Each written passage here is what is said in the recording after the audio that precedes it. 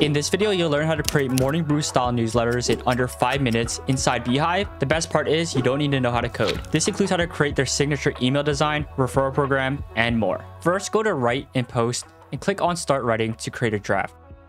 From here, you can turn off show title and subtitle in email. Instead of this, Morning Brew has a banner image with their logo. To replicate this, you can either upload your logo in the editor and then adjust the size accordingly, or you can go over to settings in Design Lab and upload your logo where it says thumbnail under the email header settings. By doing this, your logo will appear in the header automatically in any of your future posts. Now it's time to create the iconic Morning Brew section borders. First, let's create a section by clicking on the icon on the left-hand side that's next to the plus button and click on Group to Section. To create a visible border around this group, click on the same icon again and go to Visual Settings. From here, you can go to Borders and adjust the settings accordingly.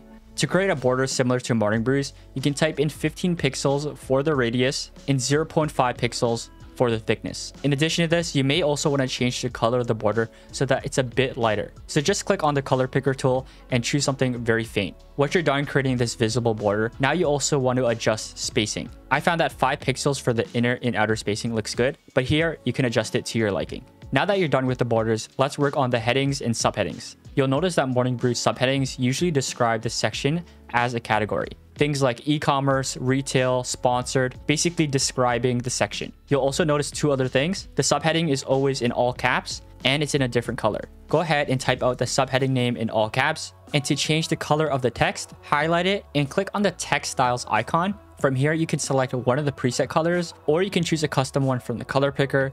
And once you're done, click on set color. We're also going to change the text to H2 or heading 2 and set the font size to medium. If your H2 text isn't bolded by default, you might want to bold the subheading, or you can change your H2 settings in the Design Lab and set it to bold. After you're done this, type out your heading as well. This will also be in H2.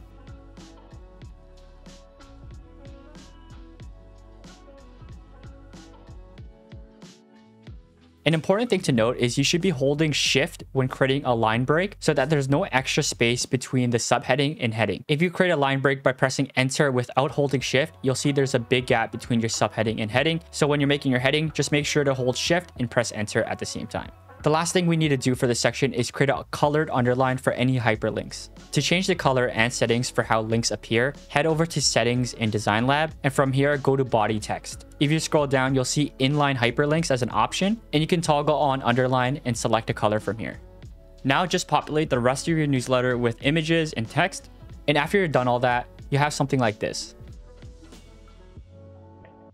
At the bottom of your post, you can also drop in a referral program similar to Morning Brew's. And the great thing is you can do this easily in the editor. Just press / to access the menu and select the referral program. If you don't have one set up yet, go over to Grow in a Referral Program, and here you can set it up. This is a super fast and easy way to organically grow your list. If you want a more in-depth tutorial on how to set up the referral program, check the link in the description. If you want to reuse this template for the future, go ahead and save it in the bottom right. And now whenever you go to write and post, you can start from this template instead of starting from scratch. That's it for this tutorial. Comment below what you want to learn next.